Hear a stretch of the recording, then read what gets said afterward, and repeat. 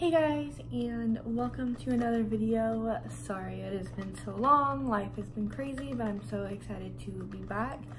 Happy summer, and yeah, today's video is going to be a Rover versus Wag video. I'm going to compare and contrast those two apps for you, hopefully to help you decide if you are looking for an app to either use or become a walker or a sitter for. Hopefully I can help you out with that and help you decide which one is best for you. So let's get into the video. So before we start, I just want you guys to know that both apps are amazing and you can definitely get whatever you need from either one. I think they are really perfect in different ways, so I hope today I kind of clarify a little bit for you. But before we really get into all of it, if you have any questions about either one that maybe I don't mention in this video, you can go ahead and leave them down below and I will either make a video of it or answer it for you in the comments. So yeah. First, I have this, so if I ever look down, it's because I put exactly what I thought in each one, and so I don't forget anything. So I'm going to talk about Rover, Wag, and then some similarities that both of the apps have together. So starting off with Rover, the first thing I have down is planned ahead. So every single Rover client, I guess, that I have had are planned way in advance. So it's at least like a week in advance or a few days in advance. They will message me there on Rover and be like, can you watch my dog from this time to this time and all that, and it's usually further in advance so you can plan on it and all of that. The next one is they take about 20%. I did this math myself and then I googled it and it says about 20%, so give or take a little bit. They do all of the earnings that you make, they take 20% of it. And then the next one is you have to pay for your own background check. You have to go through a background check and pass it and everything before you can actually become a Rover sitter or walker. It has different levels of background checks, which I can't remember off the top of my head how much it costs, but I think the lowest one was like $25 or something like that, and I think that's what I did. I can't remember. I got the lowest one, and I have still gotten walks and sits from that. They say that you are listed higher than some people if you do get the most expensive one. Like the higher the expense goes, the more that your name shows up or something. But I have gotten some clients from having the lowest one.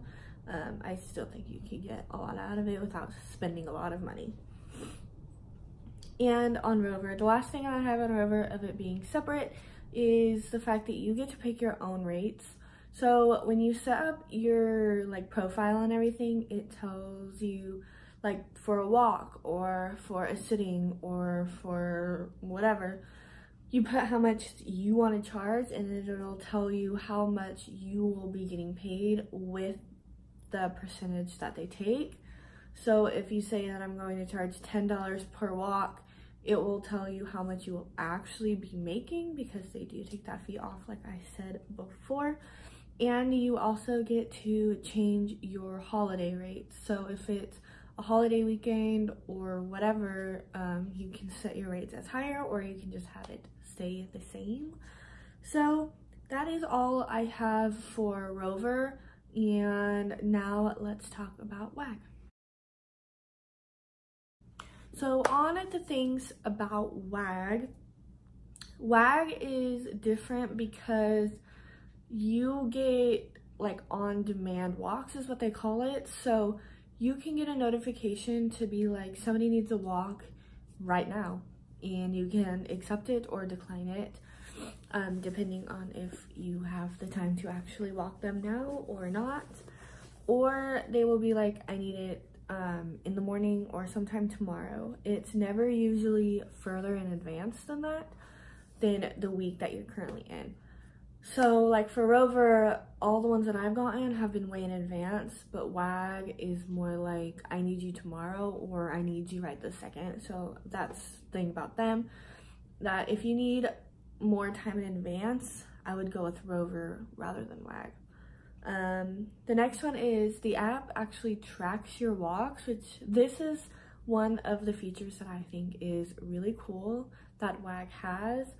Is because when you go and pick up your dog, you click you're there, then you obviously walk to the door, get the dog, or go to the backyard, or whatever the situation is, it says on there how you need to be getting your dog.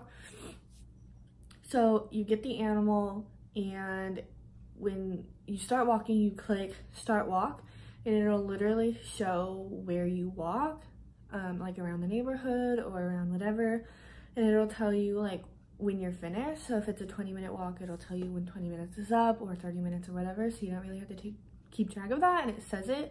It'll say like how far you walk, and it also has a button that you can click if the dog pees or poops, so that the owner will know what happens during the walk, where you're walking, how like long you walk, how far you walk, and all of that stuff. So I think that is really cool that it'll track your walks for you. And this one is, I googled this one as well, and it says that you get 60%.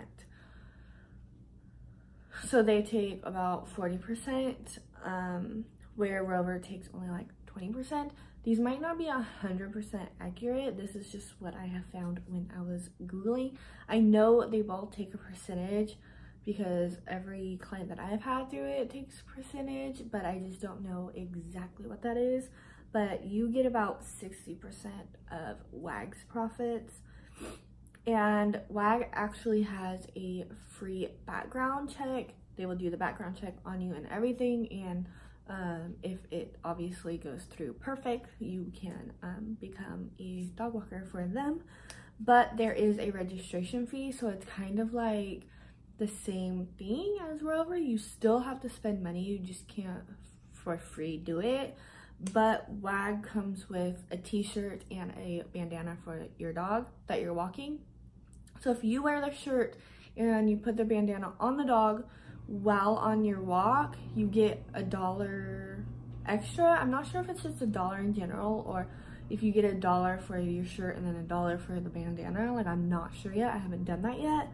So I'm not 100% on that either, but I do know that you get like $1 extra if you have those during your walk.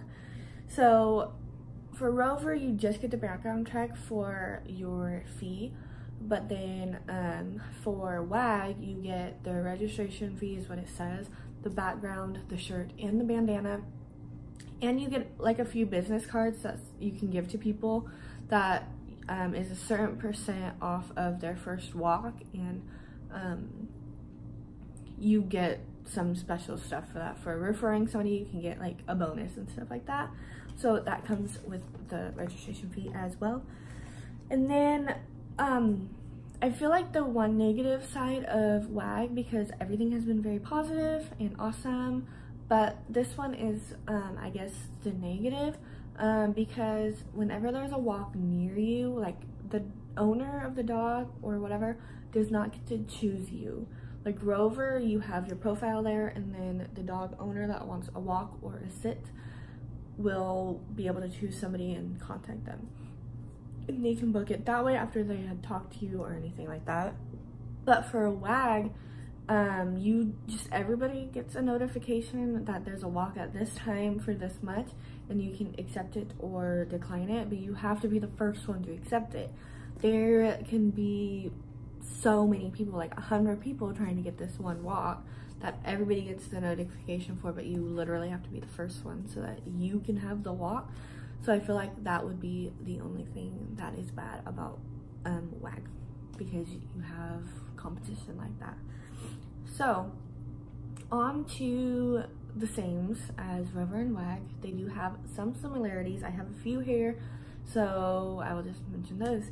So the first one I put is rare, because I feel like there are spurts where I will get a lot on both, and then there will be like a couple weeks where there's literally nothing. Like, I just recently got one from Rover, but before that, it had been like 2 months before I had gotten something. And then from WAG, like, once summer vacation has started, I haven't gotten anything, like, no notifications or anything.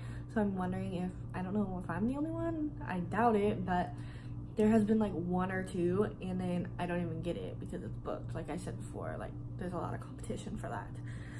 So the next one is you have to pay money for both. Like I've mentioned before, there's a fee for both of them. So no matter which app you decide to go with, you will have to pay for something. And both of them actually have like a swag store. I think that's what they call it. And you can go on the store and you can buy different things. You can buy like extra t-shirts, or you can buy a t-shirt from Rover, or you can buy hats, and they just have a bunch of different stuff. And they have a bunch of stuff that you could use to like promote your business, because I mean that's what it is essentially. You're having a dog sitting business through them. So you can buy like business stuff so that you could like print stuff out or hand stuff out or anything like that to promote you, so you can get more business through mostly Rover, because if somebody finds that you're on Rover, they could want to use you, and then you would get your business through that. Both take percentages. Sadly, you do not get 100% of the earnings from either app. Both of them will take some amount of money, which I've noticed Rover takes less than WAG does. Just through my research, I could be wrong, but just through my research, Rover takes less. But yeah, well, it'll depend on how much you charge for it, because like that one you can pick your own rates. So the last one I put for same through Rover and WAG is that you get your own profile. So when you sign up for both apps, you sign up on the computer, and then they'll send you a thing for the app, because they have special apps for dog walkers and dog sitters than they do for dog owners. So you make your own profile, and you get your own picture, you get your own bio, you get your own everything, you get your own reviews, and it's not like a whole app thing. Each person has their own thing for each app, and I think that's pretty cool that somebody can go on there and see it. And if you ever need anything like for a job or anything like that, you can go ahead and show them reviews. Or if you ever decide to start your own business, you can transfer reviews that you have from either one, so it shows that you have experience and you have positive feedback and you're doing your job correctly. You could put that on your own business or your social media, or wherever you try to promote your business, you can go ahead and put that there. So that is all I have for Rover and WAG, similarities and differences.